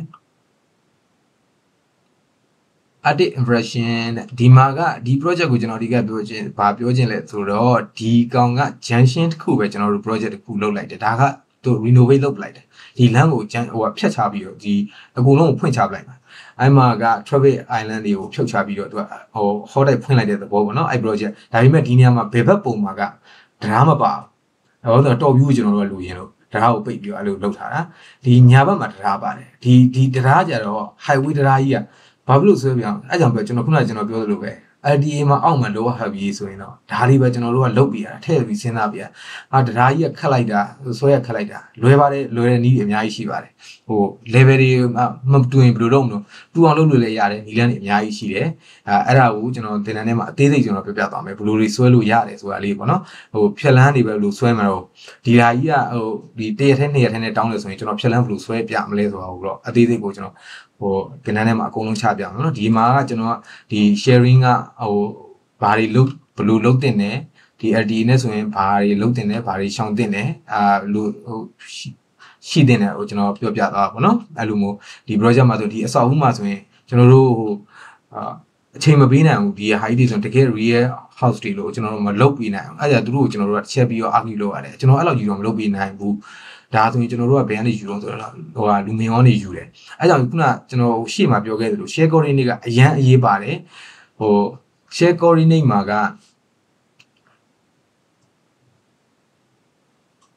share coordinate ကဘာလို့အရေးပါလဲဆိုကျွန်တော်တို့ဒီလူမင်းရောထဲမှာပဲထည့် the the promotionမှာပဲထည့်ကျွန်တော်တို့ရဲ့ဒီ location ဒီ project ရဲ့ဒီ project northern easing ကိုထည့်လိုက်တာနဲ့အဲ့ဒီမြေပြင်ကိုတန့်ပြေးအဲ့တန့်ပြေးပြီးတော့ဘေးပွိုင်းမှာမူတည်ပြီးတော့ rotate သူက true north တွေပါလှည့်ထားပြီးသားဆိုရင်အဲ့မှာရှိတဲ့ပတ်လေးမှာရှိတဲ့ 3D information တွေအကုန်လုံး auto ပါပြီးသားအဲ့ဒါကြောင့် share code တွေကအရန်အေးပါတယ် true north တွေ angle တွေလှည့်တဲ့အချိန်မှာတခါတည်းဆက်လက်လောက်ထားခဲ့ရင်ဘယ် software ကိုပဲတည်သွားဘယ် software ပဲခေါ်ခဲ့ကျွန်တော်တို့တော့ကဘာမှအခက်အခဲမရှိတော့ဘောเนาะအဲ့လိုမျိုးကျွန်တော်ပြောချင်တာနောက်တစ်ခုကအဲ့လိုမျိုးဆိုရင်နောက်တစ်ခုသွားမယ်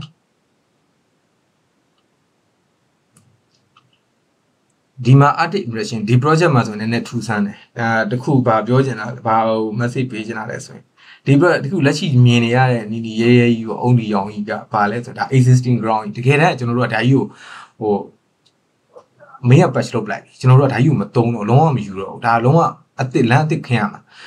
းရမယ်ဟာကို project ကပြီးကန်နေမှာဟာကျွန်တော်တို့ existing model တော့ဆွဲပြီးငါတို့ကဘာမှမသိဘူးအရင်တော့ဘာမှကိုကဲမှာသွားကြည့်ပါလားရှင်းနေဟုတ်တယ်မလားကျွန်တော်တို့ကဒါမှမဟုတ်နည်းနည်းလေးဟိုလိုပြောပြခြင်းသွားကြည့်ပါလားရှင်းလေးဒါမှအဲ့လိုပြောလို့မရဘူးကျွန်တော်တို့ကခေါ်တုံးလို့မရဘူးပြောပြလို့မရဘူးဟိုခွန်းထုတ်ပြန်လို့မရဘူးသူတို့ဘက်က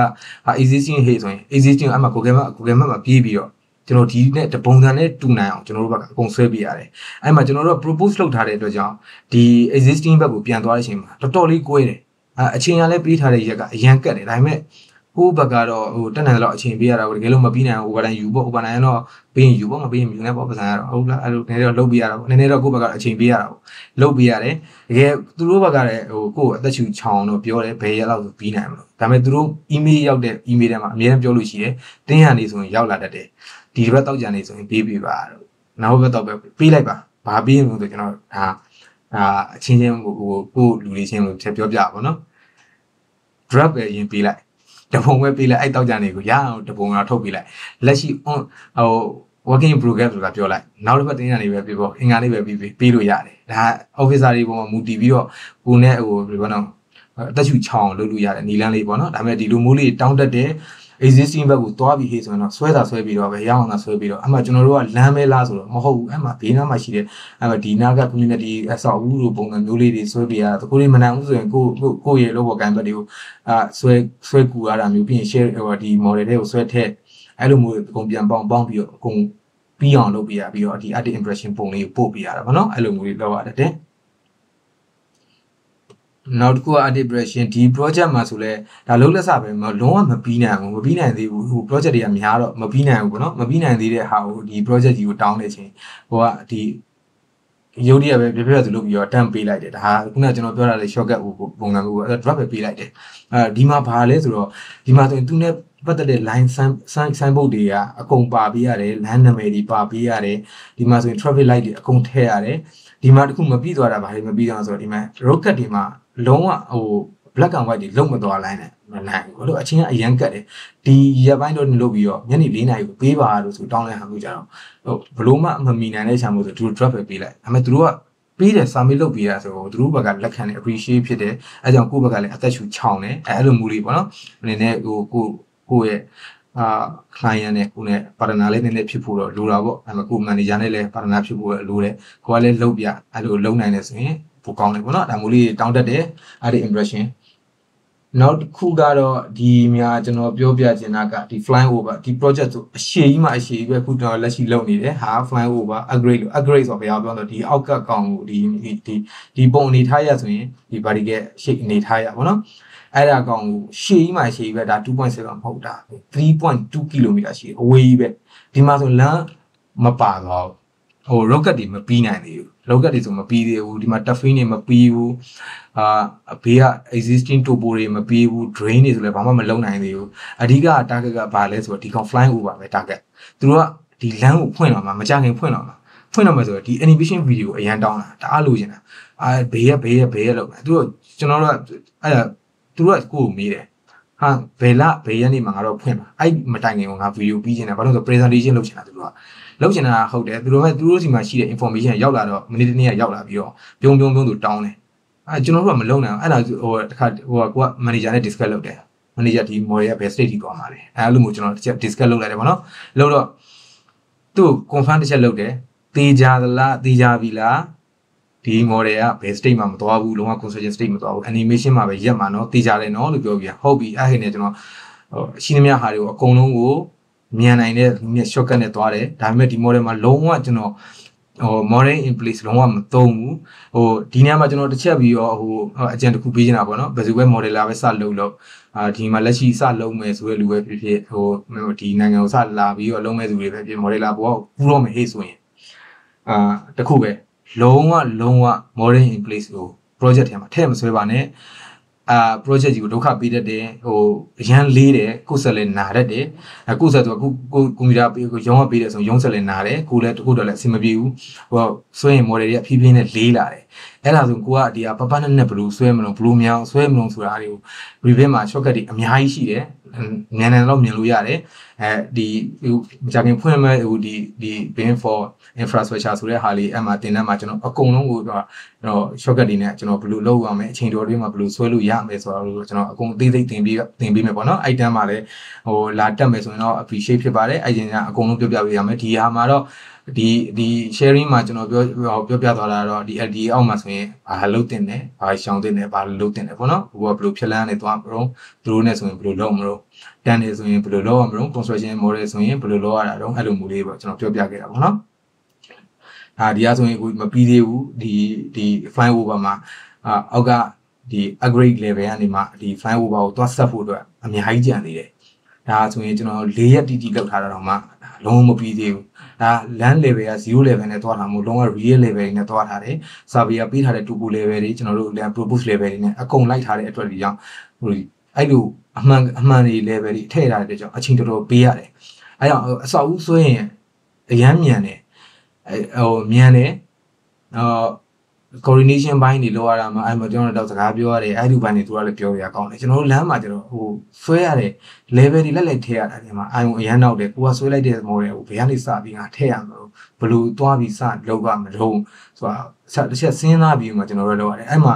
ဒီ model ကနေမှကျွန်တော်တို့ visual state ကိုခေါ်သွားမှာတော့ဆိုရင်ခုနက visual style visualization ဘက်ကိုခေါ်သွားမယ်ဆိုရင်အဲ့ visual model နဲ့ကျွန်တော်တို့ share coordinate နဲ့အလုပ်လုပ်သလားမလုပ်ဘူးလားဆိုရင်တာစကားပြောတယ်အဲ့မှာ survey point တွေနဲ့စကားပြောတယ်အဲ့ဒါကြီးကျွမ်းကျင်ရမယ် survey point တွေနားလည်ရမယ် survey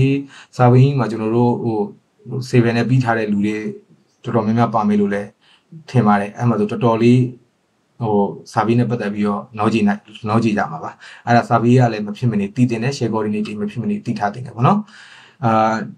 နောက်တစ်ခုကတော့ question and answer ပေါ့နော်